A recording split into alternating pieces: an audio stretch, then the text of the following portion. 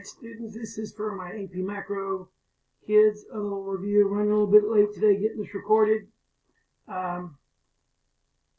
This is for, come on, that worked for me. This is just a little tutorial about how we're going to do the essays tomorrow. Okay, for all, I'll start to say all three classes, all 2 periods, this is going to be question number 1. Okay? What is a greater effect on aggregate demand, comma, government spending or a change in taxes? All you got to do is write government spending. Okay? Easy A, memorize that. What we're going to do tomorrow, I think, after we take the essays, is we're going to go through and look at some actual AP Macro essays so I can show you how this works in some AP Macro multiple choice. That's question 1. Now, question 2 is going to be something like this. Okay? And I don't really have the technology to do this. I couldn't find one of my little draw boards here at home. So I'm going to kind of orally explain it to you, and then I'll show you how it would look on your paper. Now, tomorrow, you're going to get 3 questions. One like you just got, and then you're going to get question number 2, which is going to be a spending multiplier or regular multiplier question. Question number 3 is going to be a tax multiplier question. Okay? So anyway, let's go over this. I'm just not trying to be tricky. You'll learn, especially if the kids come back second 9 weeks, that for my essays, I pretty much go right straight at you with the questions. I don't try to trick you. The multiple choice is just naturally tricky. So here we go. When you see draw, it's not really the way we normally do it. I just want you to get in the habit of putting the ADS-RAS graph up there. If the U.S. is running an inflationary gap of 50 million above the potential GDP of 200 million, now my idea is at home you're practicing. So as you're watching this, go ahead and draw the graph. Aggregate price level, real GDP, LRAS, AD, SRAS. You have to have this memorized for tomorrow. Okay? And under the LRAS line, or the potential output line, you're going to put $200 million. Now, are we to the right of that, or to the left of that with an inflationary gap? Well, we're to the right of it. So to the right over there, in my old mnemonic device, was we have too much air in the tire. So we have an inflationary gap, too much air in there. So you're going to be to the right of it, and it's going to be $250 million. So the question is, how much does the government need to reduce spending? So this is a spending multiplier. Okay, well, the NPC is 80%. What do you need to get the multiplier? You need the NPS. Remember, the NPC and the NPS together add up to 1. 0.8 and 0.2 add up to 1. So the NPS is 20% or 0.2. The multiplier is 1 over that. So 1 divided by 0.2 is equal to 5. So we need to reduce real GDP by 50 million, and whatever amount of money they cut spending, it's going to wind up multiplying times 5.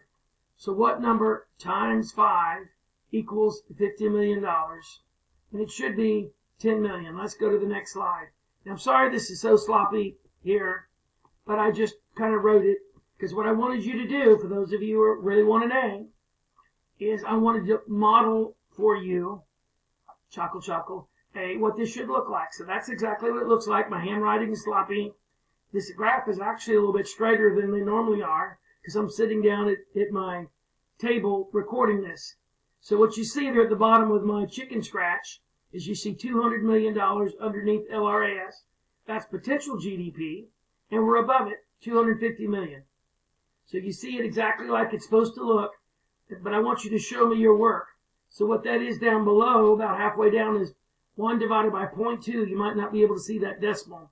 1 divided by 0.2 is equal to 5.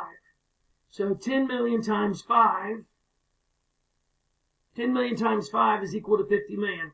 I want you to write it just like this so I can see your math, and then you circle how much spending they need to cut.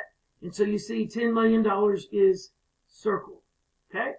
All right, and you guys in there, if I mess up and do it wrong, or I forget how I told you I'd do it, I'm doing a spending multiplier for question 2, and then a tax multiplier for question 3. So let's go on to question 3.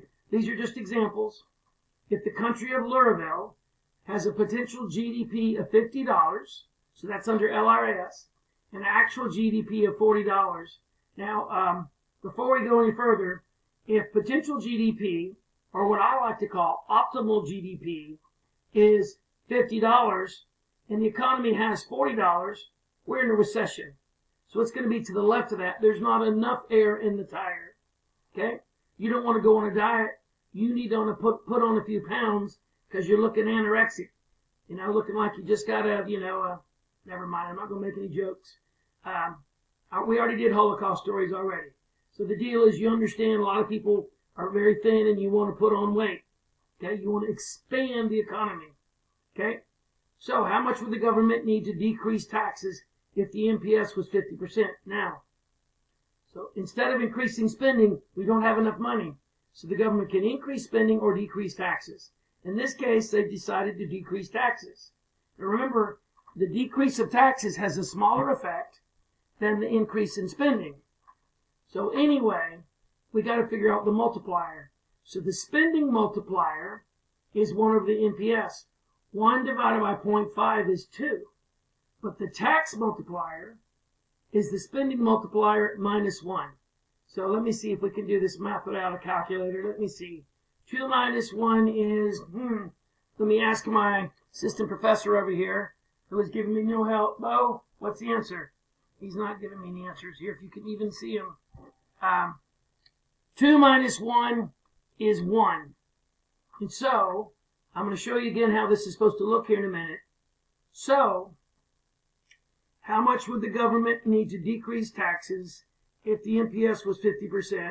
So they want to move the economy $10, right?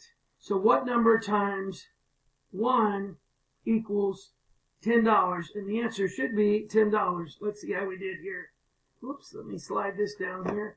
And once again, where's the cursor? There it is. So I can move this down. Once you get this figured out, this is exactly like 3 is going to be. So I've drawn the graph, aggregate price level, real GDP. I know you have trouble reading my chicken scratch. $40 is actual GDP. LRS's potential output is 50. We're $10 short. There's not enough gas in the tank. So if you'll see there, I'm showing you the math. 1 divided by 0.5 is 2. Then you see me going 2 minus 1 equals 1. And then 10 times 1 equals $10. And so the amount the government needs to cut taxes is $10. So anyway, you've got this. I sent you a Clifford video earlier. It's actually very good. And you can look at the ones that I did from class. I'm hoping everybody gets 100 tomorrow without cheating. So anyway, this is Mr. Russell, and I'm trying to come up with a name for my YouTube studio. Laurelville Springs Studios, signing off.